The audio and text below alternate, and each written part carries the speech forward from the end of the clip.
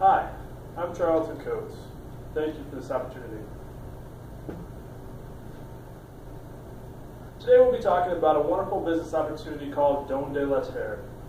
As you can see my name, I'm currently serving in the United States Air Force and plan to retire in the Air Force and eligible for retirement in the year 2030.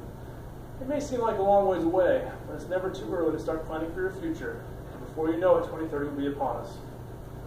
It's always been my dream to retire in an orchard, but looking at the property and looking at the situation, I think Don de la Terre will provide my dream come true and an ample business opportunity for me to be quite successful.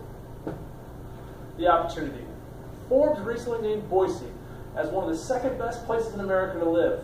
USA Today recently named Boise, Idaho as the best city to move to in 2015. Boise is one of the fastest growing cities in the United States of America. Now, as one of the fastest growing cities in America, there are countless hotels, churches, restaurants, and many other venues to be named. There are even resort-type destinations outside of Boise, but they're all very expensive and they're all nothing like Don de la Terre can be. Our solution.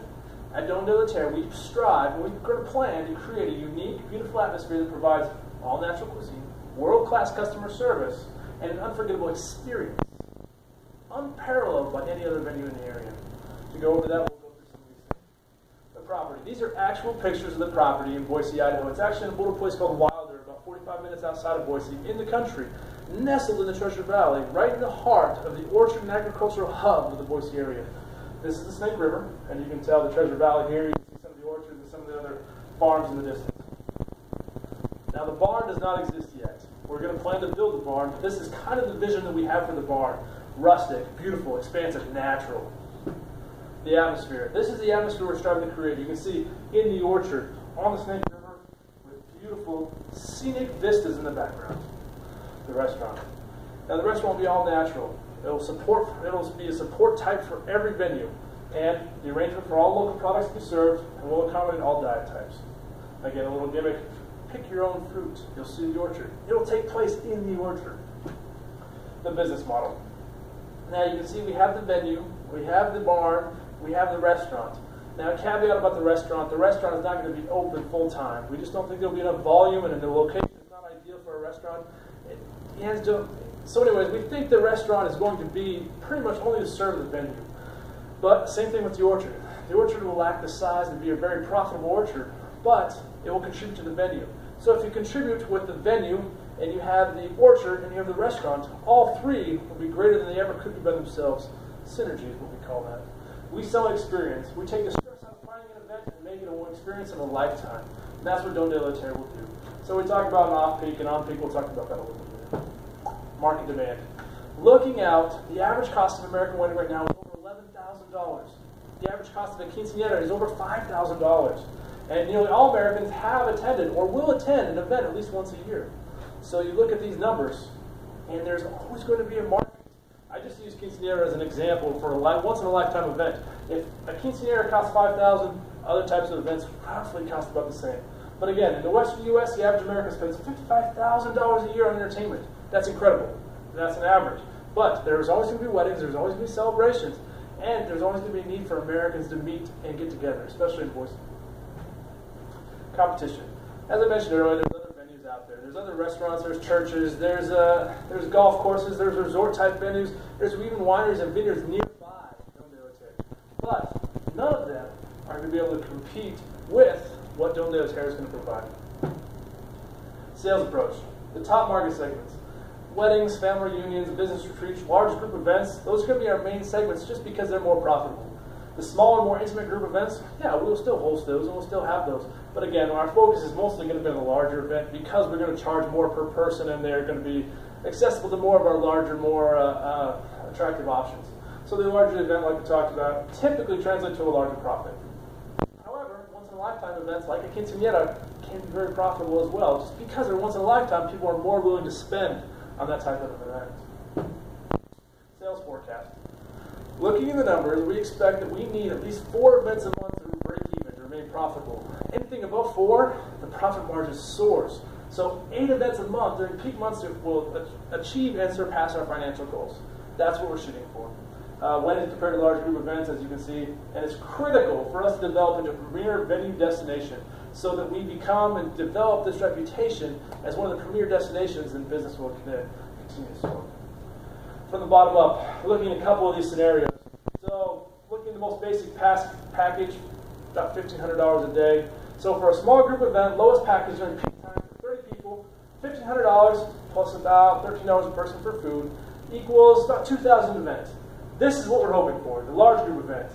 We're looking for about $3,500 for the venue, $1,500 for food, and then some for other fees and taxes. So about $5,400 for an event. Again, if we get that 4 times a month, we're in the green. 8 times a month, we're soaring. Management team. I myself will be the CEO. My wife, who has a lot of experience in the day-to-day operation of hosting events and wedding planning, will be our director of event operations. Orchard foreman, and then a chef and a restaurant manager, both to be determined. Operations. I'll run all the business operations, and again, we'll break this into 3 separate entities. The event venue will be ran by my wife, Melissa. The orchard foreman, the restaurant by the chef. So fruit and vegetables will be produced on site. Other food will be procured locally, again, responsible for the chef. And then capital will be mostly procured by my own means. And again, we'll talk about one partnership that could exist here in a little bit. Development milestones. You can see that. April 2030. That's what we're going for. Financial projections. In the handout that I'm going to provide you, you can get into the more minute details with the financial projections. But the big thing to look at here is 30,000, 40,000, 50,000, 60,000. We will be profitable, and that is our net income gain. All right, that's what we're looking for at creating, and that's with all of our expenses and all of our costs being very conservative. Funding. Don de la Terre is my retirement plan. It's it's my dream. It's where I want to live. It's what I want to do. So there will be no additional partners or investing or funding. The only possibility that I kind of alluded to would be that currently the property right now is an orchard. I just rented out to a nearby orchard, and they work as an orchard. In fact, it was actually purchased from them, and then with the they pay a yearly fee to rent that land with a lease. They have a 5-year lease right now, but I could see a situation where we could develop something to some kind of partnership where they could continue to operate that property as part of an orchard, which would save me hiring an orchard foreman, and then we could come to some kind of agreement where I could use as much fruit for the venue as I need, and create some kind of organization. So I don't have to buy equipment, I don't have to use the labor, I don't have to do any of that. They could take care of all that, and I could just, again, reap the rewards of having the orchard on the venue. So as you can see, it's exclusively tied to my personal finances. I inherited the property. Most of my investments now will be liquidated to commence building the barn, and then talking about planning to sell, take out a loan on my rental property, come up with the rest of the business loan. Come up with exit strategy. The property is developed and it's laid out. My personal home will also be on this property. So it will be in one corner while the rest of the business will be in the other corner, so that we could sell that property if we ever needed to, and that would be our exit strategy. If no one wanted it as a venue, it's a very diverse and very valuable piece of land. It's on Snake River. It's an orchard, so it's, like I said, it's right in the middle of the agricultural hub of the Boise area, so it could be used for a number of things. And again, the barn could be repurposed for anything that you wanted to be used it for. As for the current status, I own the property. It is currently an orchard. The layout is being developed. The venue and different things are being researched right now, and I'm in the process of working towards military retirement, which allows me a fallback plan if I need to, and gives me the financial freedom to work at Don de la Terre to give my heart to it. Actively investing, saving for the barn construction even right now. Risk assessment. There's always going to be risk, but I think Don de la Terre is fairly safe. Orchard, it's very risky. Drought or a bad year could spell doom for any kind of small orchard, whereas the venue here would save the orchard in this situation. There are competitors that could copy that approach. Like I said, there's local vineyards and wineries nearby that could see the success of Don de la Terre and try to copy that approach. Weather, economy, those are factors with a lot of different things. And again, there could be an accident that happens on an event, and Don de la Terre could be liable. Again, we'll get into that a little bit more, but that could be a risk of something going forward. Don de la Terre has the opportunity to be many things, but first and foremost, it will be a unique, beautiful atmosphere that provides all natural cuisine, world-class customer service, and exclusively creates a world-class, a premier destination and experience for its customers. We do that through the property, the barn, the atmosphere, and the restaurants.